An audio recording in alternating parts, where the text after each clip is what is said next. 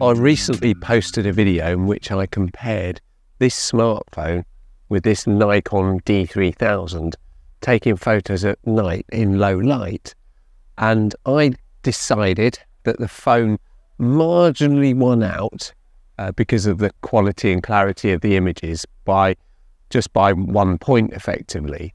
And I was a little bit unfair because I don't think I actually set this camera up properly to give it a good run for its money and to get the best use out of it. And what I found is the images that this camera produced were really soft. And that got me thinking, why were the images really soft on this camera? So what I've decided to do in this video is to come out, same place, try to take similar shots that I did before with this camera and try to improve the quality of the image and try to make the images more sharp. So I've listed quite a few criteria what I could do with this camera to make it sharper. I'm going to take some test shots with this camera in auto mode and then take an equivalent shot with some manual settings, lots of different settings. And what I'll do is I'll explain to you exactly what the settings I'm using and why I'm using them and why I hope that those settings are going to help me improve the quality of this image and make them sharper.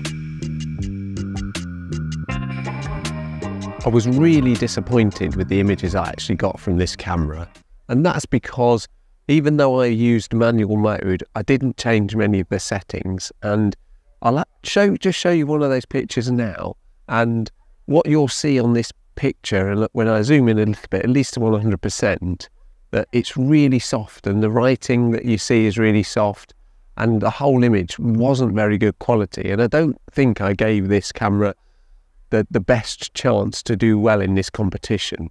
So as I said, I'm going to have a look around where I am now at Lincoln University and try to replicate a couple of those pictures and hopefully improve the quality of this camera. And by doing so, I might show you some of the things I'm doing to get a sharper picture with this camera, and you might be able to do the same with your camera if you're struggling with softness of your images as well. So let's have a look and let's see how I do. I decided to do the comparison in low light because a viewer from one of my videos left a comment that suggested that a phone could take much better pictures than a purpose camera in low light. And that's what I'm going to try to do now. It's about 8 o'clock in the evening, so I've probably got about an hour to wait until the light gets really low. So I'm going to have a little wander around the campus and wait for the light to go down, and then I'll take a couple of shots.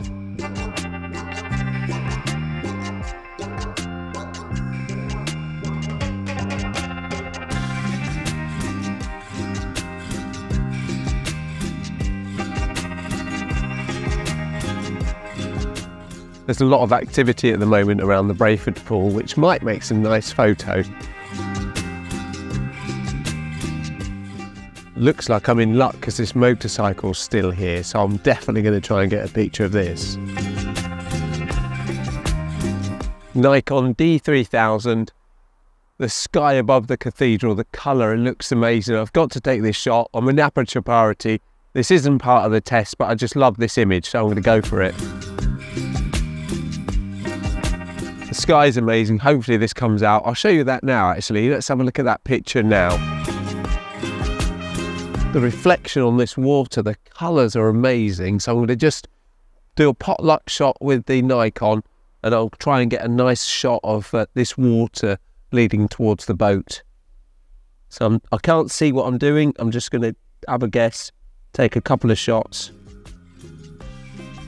I'm in aperture priority. Let's see how these look.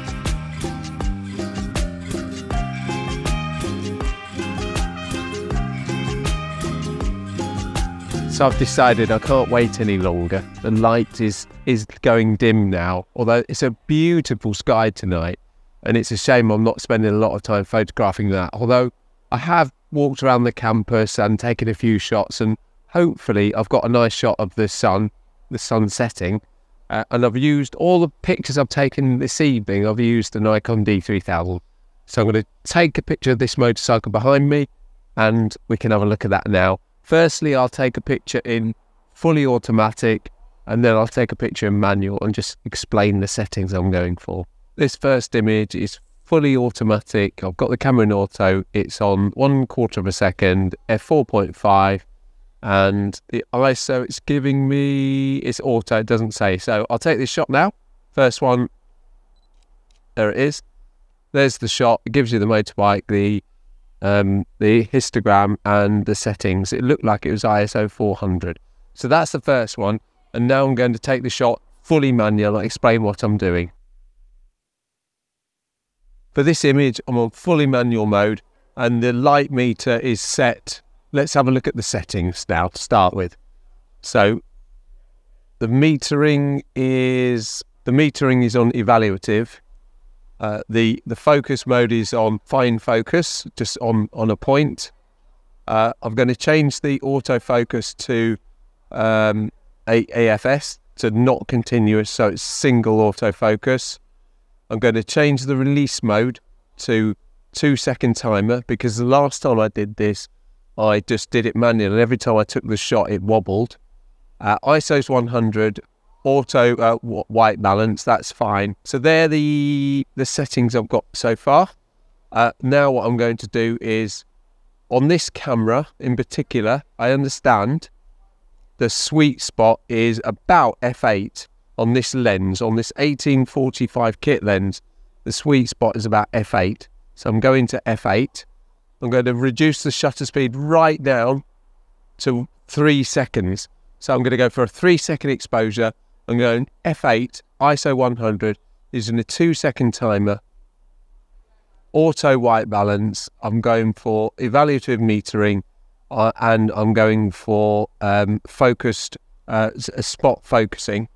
What I'm also going to do is turn off vibration reduction, because it's on the tripod, and if I leave vibration reduction on, which is stabilization, then the camera might be expecting the movement, and because it won't get movement, it might be confused, and in that case it might actually give me a softer image. So I'm all set, so let's take this image now. So here we go, 2-second timer, 1, 2, there's the image.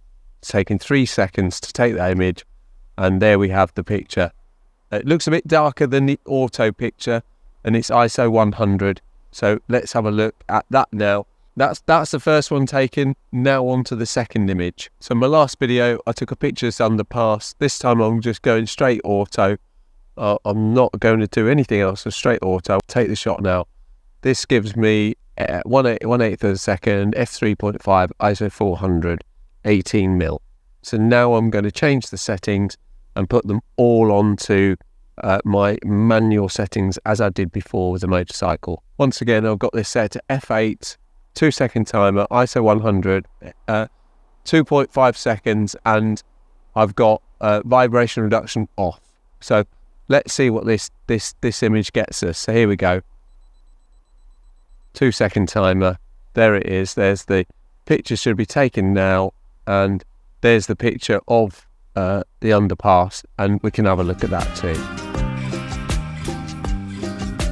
So this is my final image. I'm on auto. It's giving me a 1/2 second.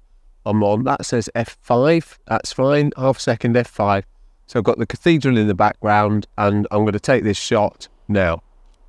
That's it. I've taken the shots with the Nikon D3000, and by the power of video editing in YouTube, let's go back to my house and we'll have a look at these images and compare them on my computer at home. I'm back home now, and I have to admit I really enjoyed the process of taking those photos out at the university. And if you're enjoying this video, why not give it a like? And if you like these videos I'm producing, it'd be even better if you subscribe to the channel. That would be fantastic. Let's have a look at the comparison of the pictures I took, and let's see where that takes us. So here I am looking at the pictures of the motorcycle, and this one on the left is the automatic, fully automatic picture, and this one on the right is the fully manual picture, and they look fairly similar. The manual picture looks a little bit lighter. I have done a very little bit of editing, and exactly the same editing on both images, although I've slightly lightened the one on the manual image because it was a bit dark.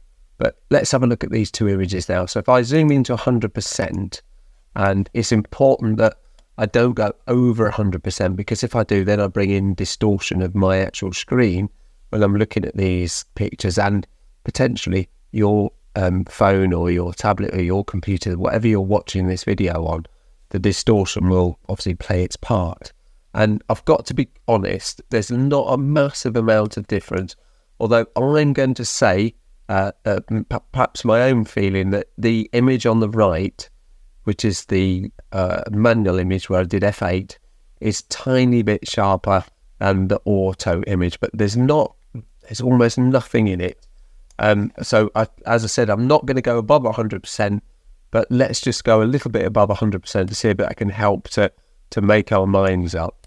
Now, once I go beyond 100%, there's starting to be a little bit of purple fringing on the lettering of the word Triumph on the manual one, but it's not on the auto, but the auto one is slightly softer. So I'm going to say for that image, I'm going to give the manual settings the benefit. It's only that much. It's really minute, tiny bit. Now let's have a look at the image under the underpass and see what that one looks like. Here's the underpass, and once again, there's so little in this. It's incredible. I think the one on the right is the manual shot, and I think that's slightly sharper than the auto shot. You can see this looks really much softer than this. This is 100%, and I'm going to give the manual shot the benefit of this one as well. So I think this one definitely stands out.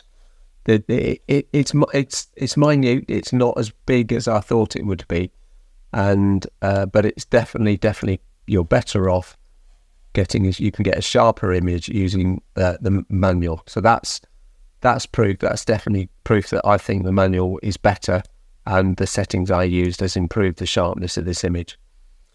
Now what we'll do is have a look at the picture I took of the cathedral. Unfortunately, I don't know what I did with that picture, but the focus must have been completely out, because both the manual and the automatic shots were completely awful. So I'm just not going to do any comparison. I'll just show you how bad a photographer I am, or how badly I can get the settings wrong.